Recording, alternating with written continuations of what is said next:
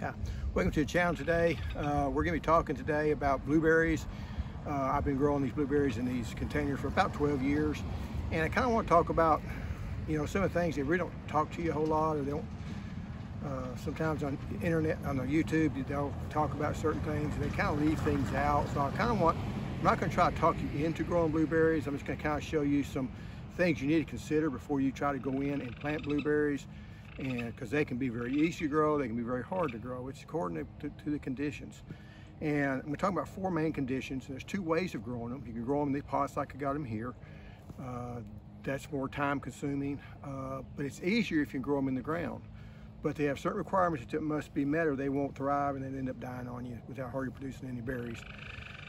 I am talking about southern blueberries. There's two varieties, or two types. One's rabbit eye blueberries and one's southern high bush. The southern high bush are a little bit more finicky about pH, a little bit, they bloom a lot earlier. They come down and bloom in January, February. The rabbit eye tends to be a little more, they bloom later, so they don't bloom at the same time, but they tend to be a little bit hardier plant. But anyway, four things you're going to have. Number one is pH. The pH has got to be right. They like a very strongly acidic soil or soil medium. It needs to be 4.5 to 5.5. Now, you're going to hear a lot of people, they're going to talk about, they can, you can grow blueberries, and if your pH is too high, you can add such and such. Well, I'm going to tell you first off, compost is not, it's mildly acidic to slightly alkaline. Brown pine straw, same thing. Coffee grounds is basically neutral. All these different things. Now, peat moss is acidic, but the problem with pH is there's things called buffers, and that buffers keeps the pH from moving in the soil. They're bicarbonates that just buffer pH, and by that you may have a pH that's like 7.4. You can add acid to the soil, hydrochloric acid to the soil, and it would dip down for a day or two to around 7.2, 7.1, but within a week to 10 days, it's going to come right back at 7.4. Because what happens is these buffering agents, these pH buffers, get in there, they eat up I guess eat's kind of a bad word, but they react with the acid and neutralize it and bring it back to the regular soil, the regular pH. So yeah, you can add sulfur or to it, but it's always going to have that tendency to go back to its original pH. Now, if you got an alkaline soil, I just don't think it's feasible to try to grow blueberries. So if you go get a soils test, which you need to do in the area for in-ground blueberries, you get a soils test. If you're above 7, I'd say forget it. It's just going to be too hard. And if you do get it down, it's going to come back up. So, and everything always tries to bump the pH up a little bit anyway, include tap water and all these different things. So it's just going to be you're just going to be fighting it all the time.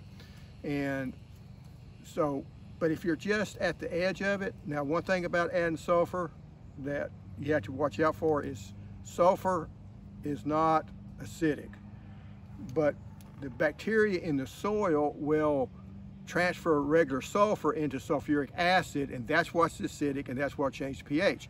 The problem with that is that it takes about 6 months for that biology to take control in warm weather.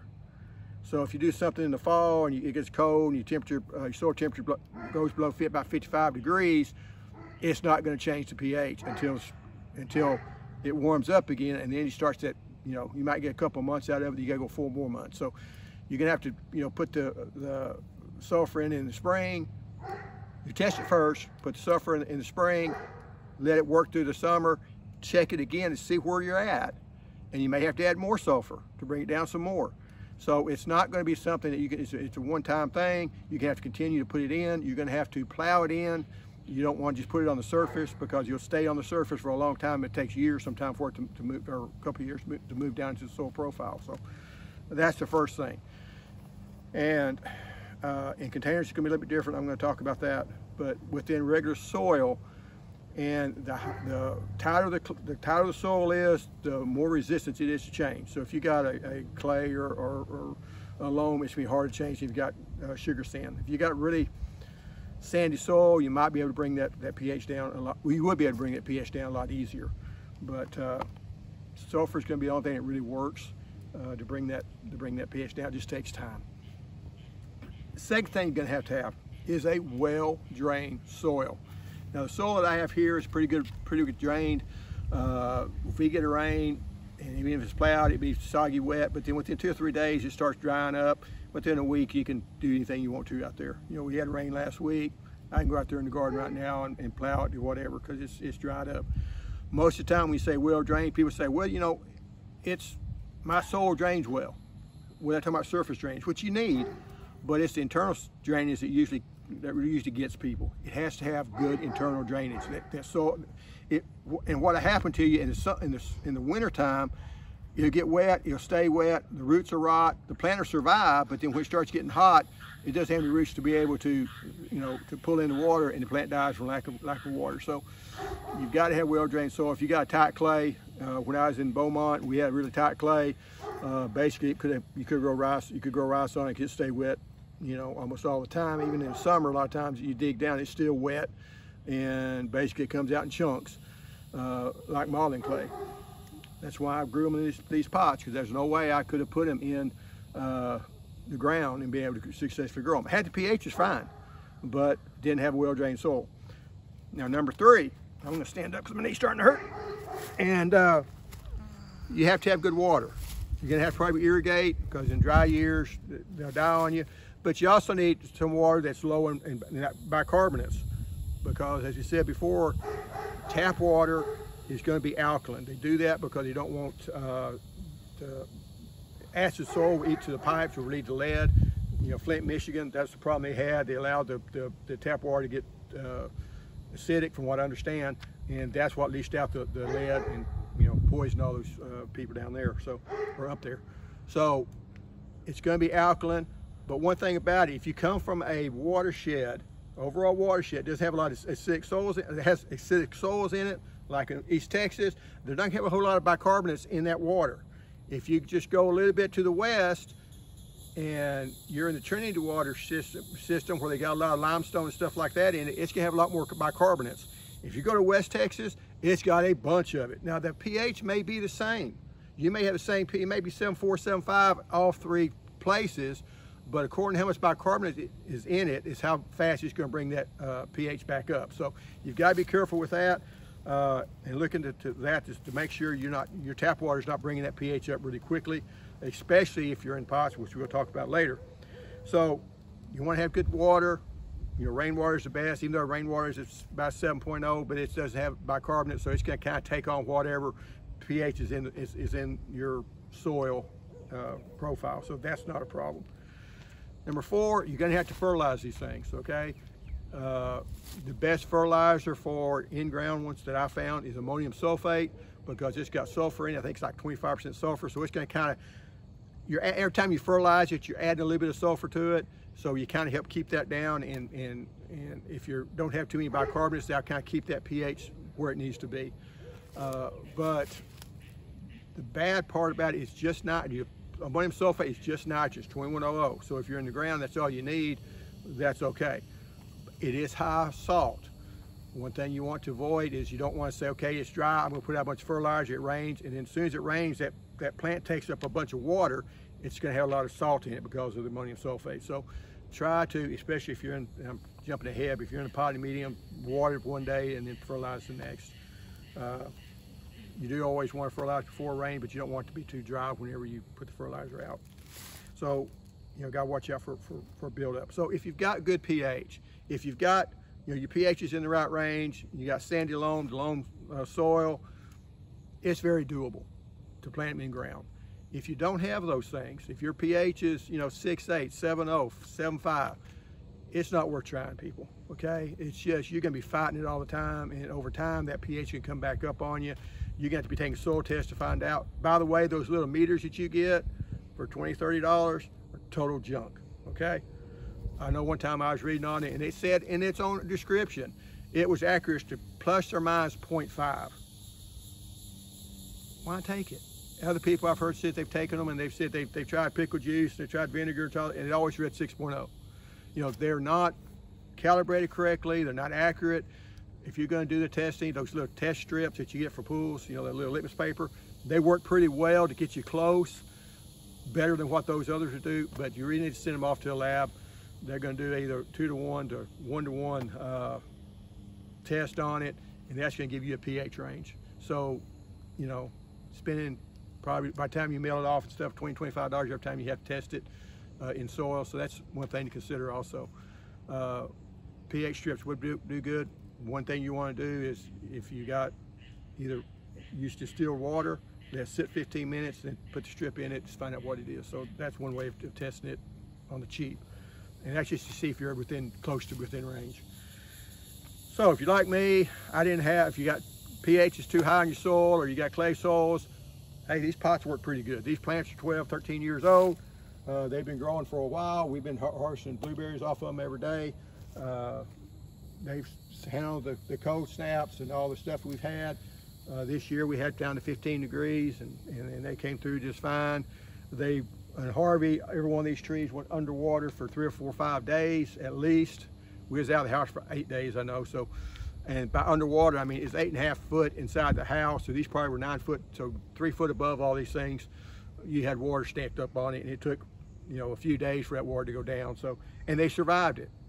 So they can take temporarily low water, but you do want to have certain things. The first thing you want to have is a well-drained potting mix. So,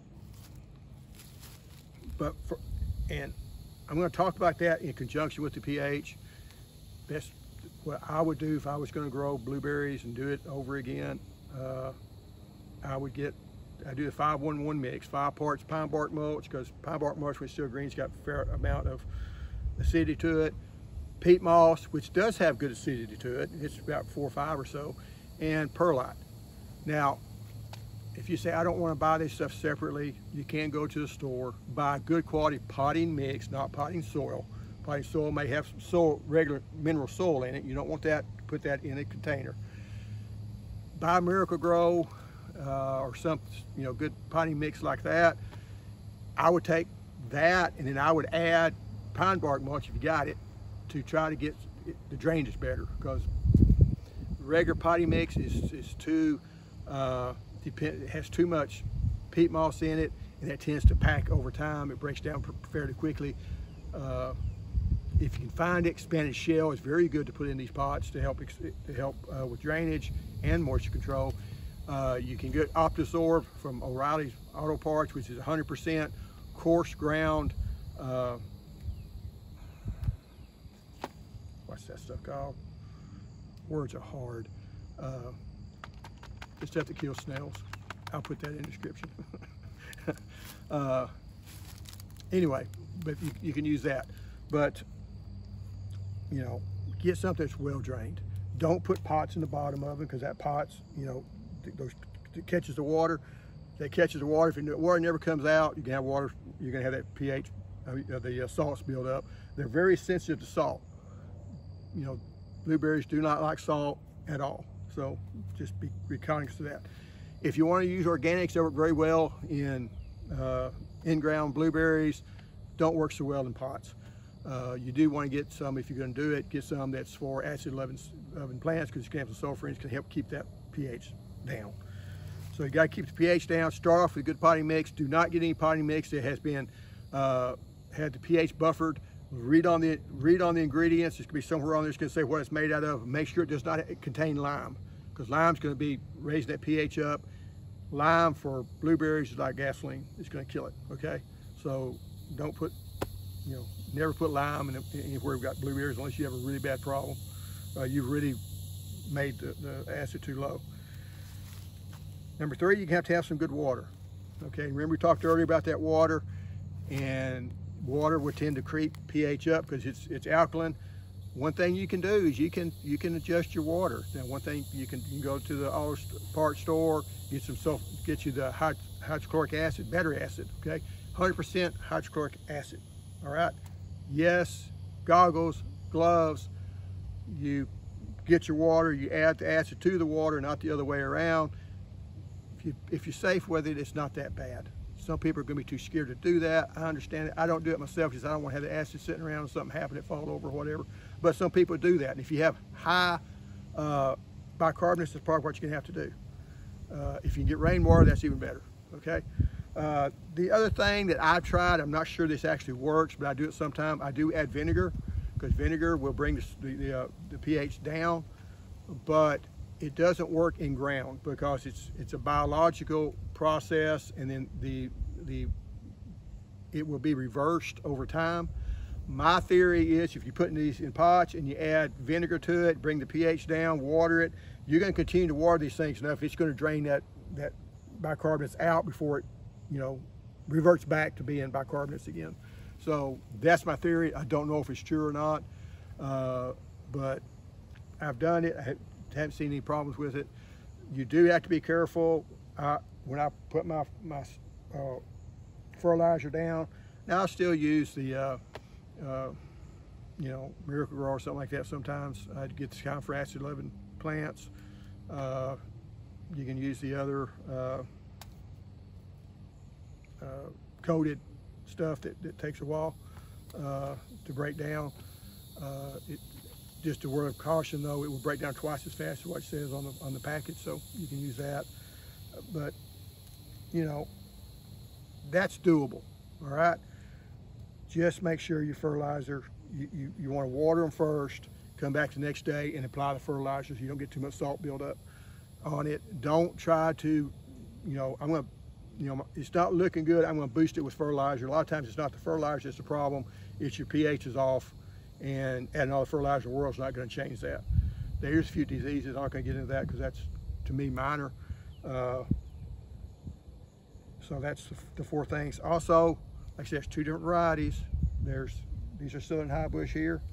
So you want to get 2 or 3 varieties of each one of those to be able for cross-pollination. And guys, that's the main crux of it. You're going to have to say, I'm going to have to control my pH. I need well-drained soil, whether it's in the pots or in the ground. And make sure your water don't have too many bicarbonates in it. And that's the main thing that you're going to have to deal with. So hopefully this has been helpful. It's not one that I'm going to be it's not a guide to how to grow blueberries across the board. It's just some things you need to think about before you go out and buy that bush. Because what a lot of people do is I go out and buy that blueberry bush and I come home and say, now what I've got to do. If you do it for in-ground, you're probably going to need to keep that blueberry bush in a pot until you get that ground fixed with good drainage and or the pH. But you know, it is doable. I've had these plants for a long time. Now, not all of them, I did have more than this. So some of them have died, but these, what is it, 5 of them I now got. And I did buy another one the other day. Don't put wood ash in them either. I messed up and had some water in a bucket I had some ash in a bucket I was going to pour out somewhere, and then it rained and I forgot about it, and I poured it on the new plant. It lost its leaves, but I think I'm going to bring it back. But again, it's just like lime. It's going to raise that pH to you know, that's going to cause problems later. So just be careful what you put on it. You know, a lot of stuff that people think are acidic isn't acidic enough to help blueberries. They like it low pH. So always keep that in mind. You're always kind of fighting that. You always have to keep that in the back of your mind. Think, I need to try to do something to keep that pH low enough that they're going to thrive. Anyway, hopefully that's been helpful. If you have any questions or any comments, put it in the back. I will say one last thing, from like a preacher. If you want to know what your native soil is, if you live kind of out in the country, you can go to Web Soil Survey, and that's a government site that you can get on that will tell you what your soil is at your house if it's not in the urban area. A lot of times they do got one called urban area and they don't really know what your soil is. They don't know what soil is because people brought it in. But they did map all the soils. It does give you a good idea. You have to take an area, AOI, area of interest, you put that around there and you can go through there and it will tell you what the historical range for your pH is. I know I did this for one person in Austin, and her range for pH is 7.5 to 7.9. And chance of the world she can grow blueberries in that area. But there's another area I think that she can. Magnolia trees, If you can grow a magnolia tree, you can grow blueberries. If your your drainage is okay. But anyway, hope that helped. Thank you.